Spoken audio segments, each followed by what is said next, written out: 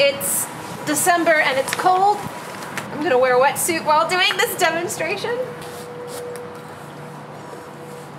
So when I was a kid, from the ages of 5 to 11, I swam in the pool and actually practiced swimming every day. Eventually I got too robust and it created too much drag and I could no longer compete because I didn't have a competitive advantage due to the way that I am configured.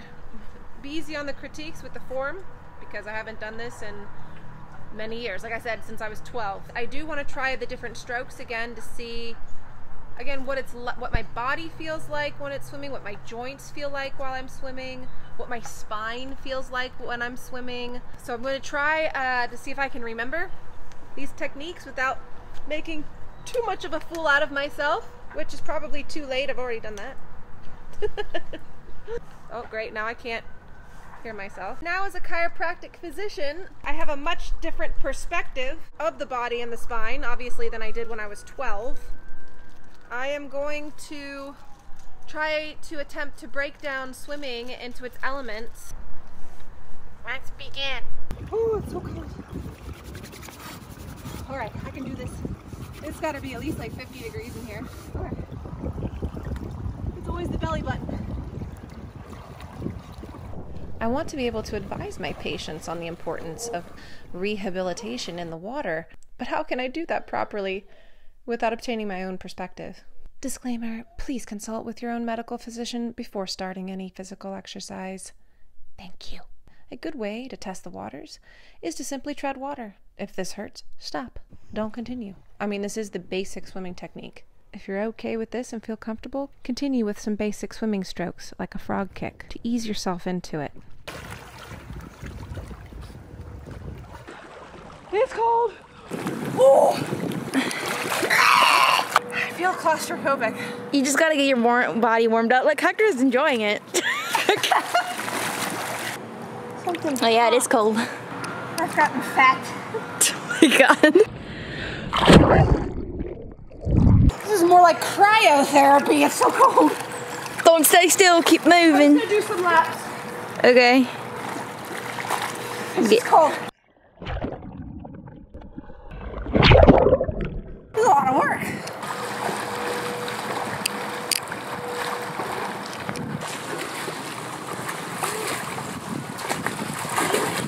Nope, not ready for that one. Enough. Maybe the wetsuits. This is just heavy, the sweatsuit. I'm struggling. This is terrible. Like, Hector, are you okay?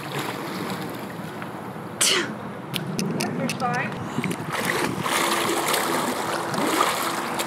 Oh. You did it.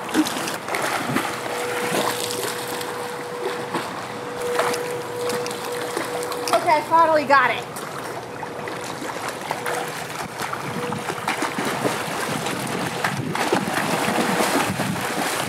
But it's hard to breathe every third stroke in order for your neck to move both ways.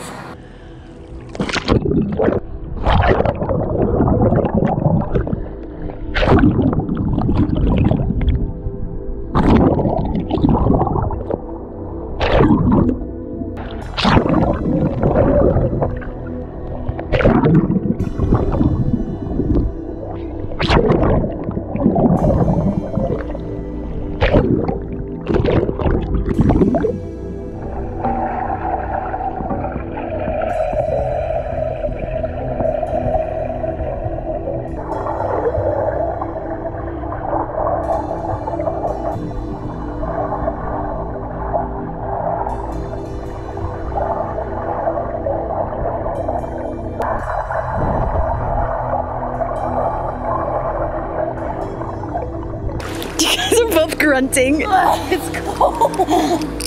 If you're gonna start swimming, start with breaststroke because it's just a lot easier on your lungs and on your body. So what's breaststroke? You come in like this, and you push, and you're doing a frog kick. I don't think he did it. Okay.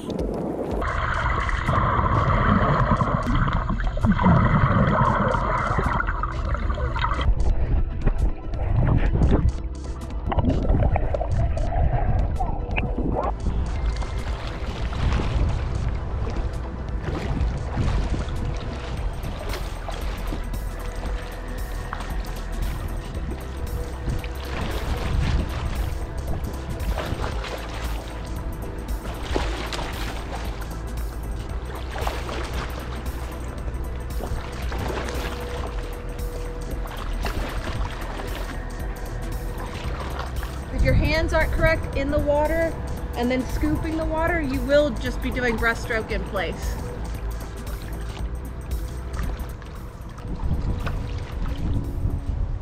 You're not going to get any place if you don't have proper hand movement.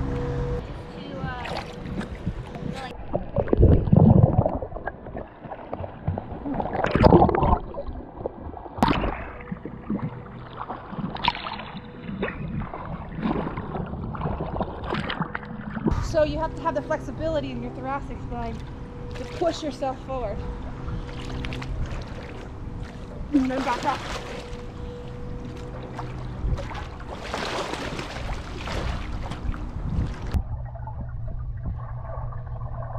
I'm having a hard time not noticing my own pelvic and shoulder misalignment here.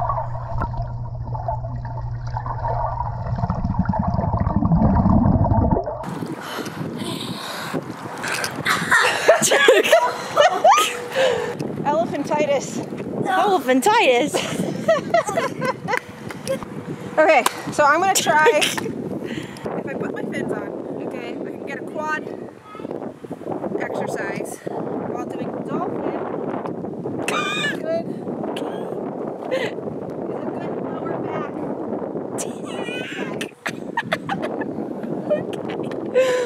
Okay. Don't judge me.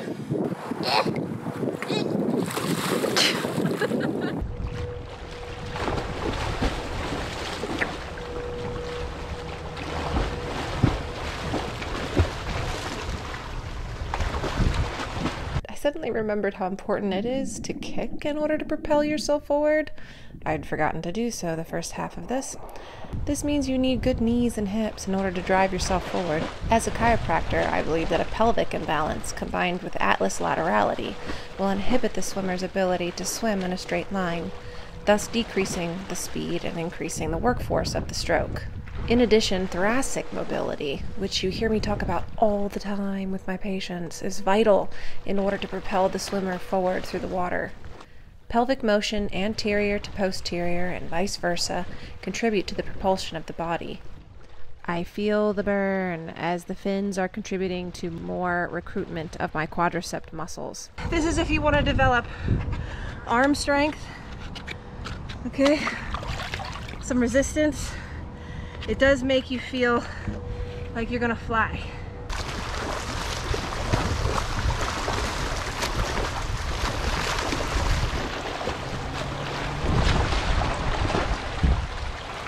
Increased pelvic motion equals more leg power, thus less need for the arms and shoulders to strain. If you have good shoulders but poor knees, the reverse is also true.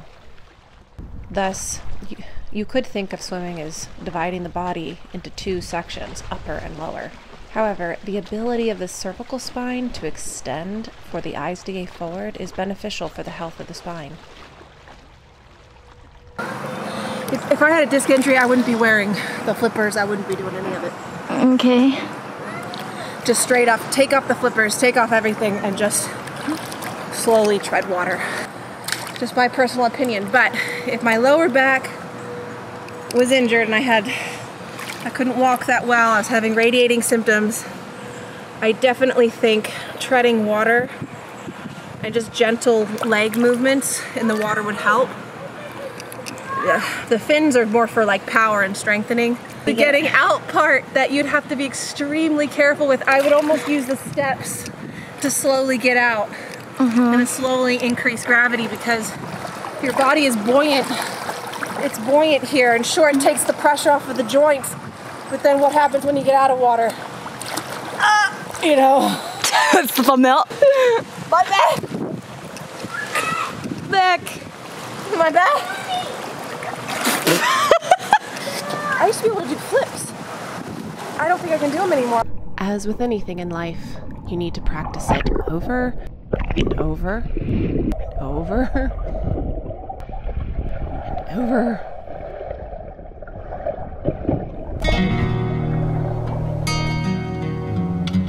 After about 2 hours of swimming, my muscles finally reconnected the old pathways in the brain, and I could remember somewhat how I used to swim.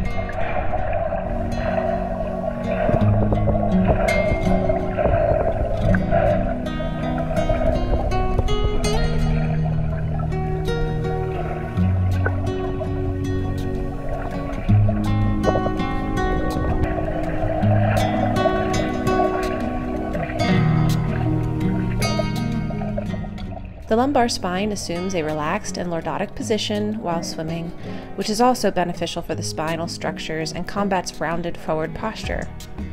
The hardest task for the swimmer will be to engage the thoracic spine in swimming motions, as the rib cage is a rigid structure, and the lumbar and cervical spine are all too happy to accomplish its lack of motion.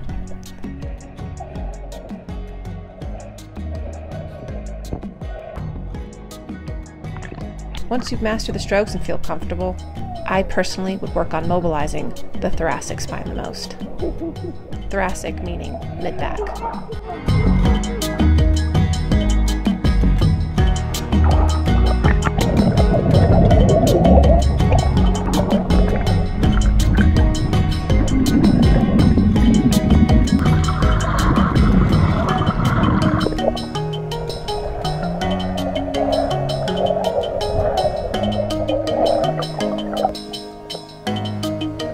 Be careful not to raise the shoulders while swimming, as this will compress the thoracic outlet and pinch the brachial plexus, which feeds and innervates the arms. Overall, swimming is an excellent low-impact sport when mastered and improves cardiovascular health and circulation while being gentle on the joints and cartilage. There are those who claim studies show that it improves mood and sleep. However, this could just be a little bit of extra sunshine, vitamin D, or just the effect of added exercise making you more sleepy. My mental well-being is in general improved in and of itself. Not having swam regularly in 20 years brings back some nostalgia of my childhood and remembering what it felt like to be able to swim like a fish for hours in the pool.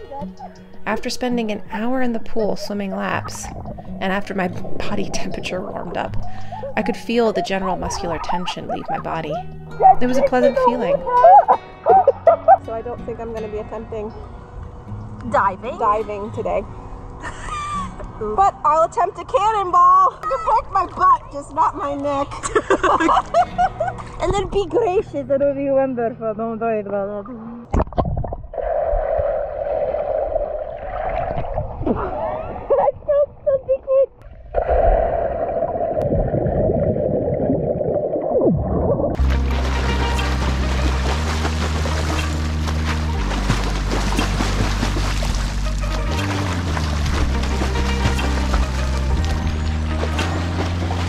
Towards the latter part of my swim, I had a general pleasant feeling wash over me. I didn't feel extremely exhausted, which is usually my goal at the end of an exercise routine.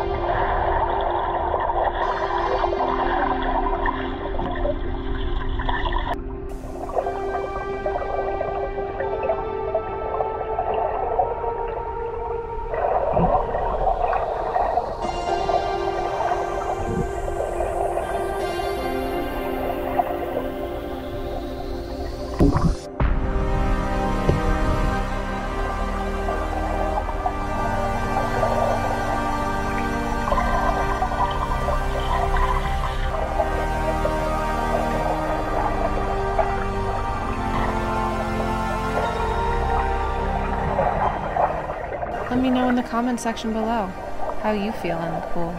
Would you consider taking up a sport such as swimming?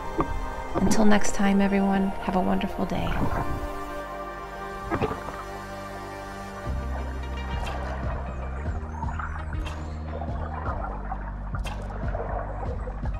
Swimming is way more involved than I remember, but it's great fun.